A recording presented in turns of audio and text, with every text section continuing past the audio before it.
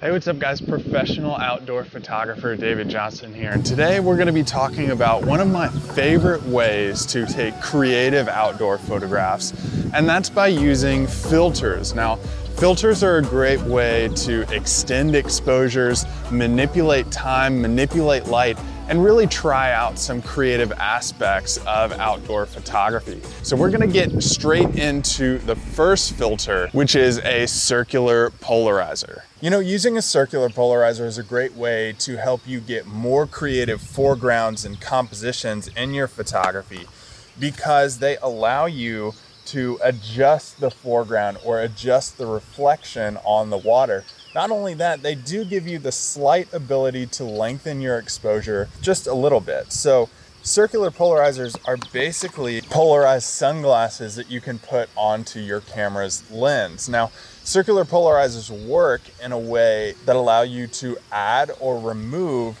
the amount of reflection on the surface of the water. This allows you to see through the water if you want to create some really interesting compositions, showing some foregrounds that are slightly beneath the water's surface, as well as create a little bit of lengthening in your exposure to show that milky white water, specifically in waterfalls. Now, they are typically used with waterfall photography, but you can also use them in other types. One of the big benefits of a circular polarizer is that when you spin the dial on the polarizer itself, it allows you to move or shift that reflective surface. So if you want to remove the reflection on the surface of the water, you just spin that until you can see through the water. If you want to add some reflection to the surface of the water, you continue to spin that until you see more reflection. But let's say you want an even sky all the way across. What do you use?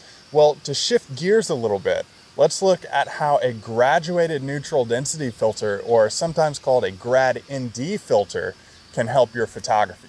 So graduated ND filters are a great way to reduce the amount of light that's in your sky. You know, a lot of times in outdoor photography, you're dealt situations with some pretty dark foregrounds and then some pretty bright skies. This occurs specifically close to the times of sunrise and sunset when you have a lot of dynamic range going on. I have in my hand a grad ND filter from Haida Filters, and what they basically do is make an adjustment to your sky using a darkened half piece of glass. Now, basically what you do to use this is you insert this right in front of your lens and then adjust it to where the horizon line on the grad ND filter is to where it's on the horizon of your landscape or the horizon of whatever you're shooting outdoors.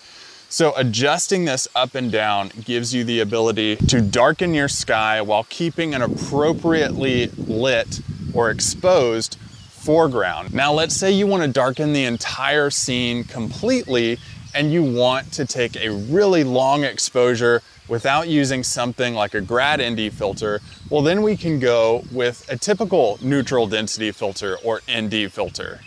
So what I have with me here is a 10-stop ND filter. Now, ND filters really help you lengthen those exposures to create very interesting compositions. It allows you as an outdoor photographer to completely manipulate time to your advantage. This is the filter you use when you see those really long exposures, streaking clouds across the sky, blurring out foregrounds and people moving along the walkways or the streets, and also creating some really compelling lighting situations using reflections to your advantage in the outdoor scene.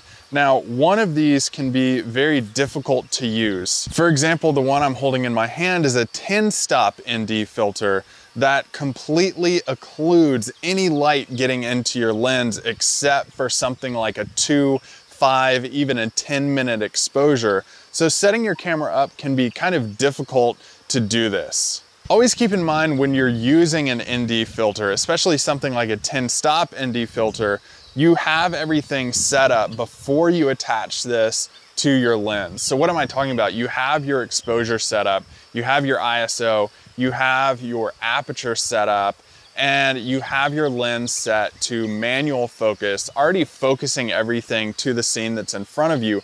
because once you attach this to the end of your lens, you're not going to be able to see very well when you look into your viewfinder. So if your camera tries to focus while this is on, your shot's going to be completely out of focus. So that's why you want to use manual focus to take a correctly exposed shot and correctly focused shot for an ND filter. Now, it's also a good idea to get something like a remote shutter or a cable release.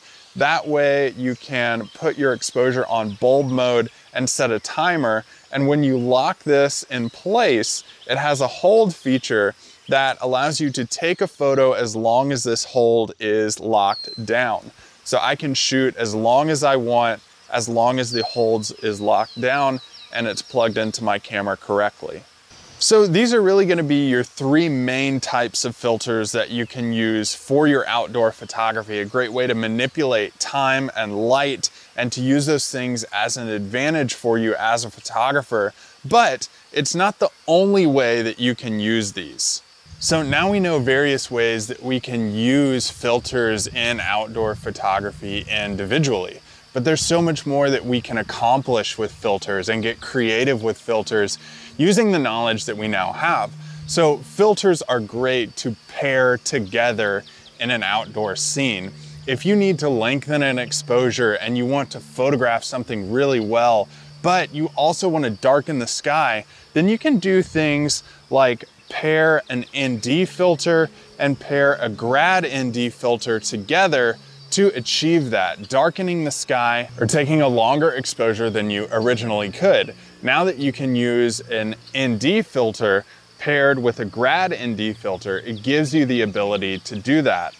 But you can also do things like pair circular polarizers and ND filters together. So when you do this, what you can do is pair something like this, which is an ND64 plus a polarized lens, which is basically like a less powerful ND filter that's paired with a circular polarizer, and then something like a 10-stop ND filter, and use those together. Using filters together is a more creative way that you as an outdoor photographer have the ability to get creative with the knowledge that you have, with the gear that you have, so that you can improve your compositions, improve your light, improve your color, and improve your overall photography by thinking critically about filters and how to use them best in the field.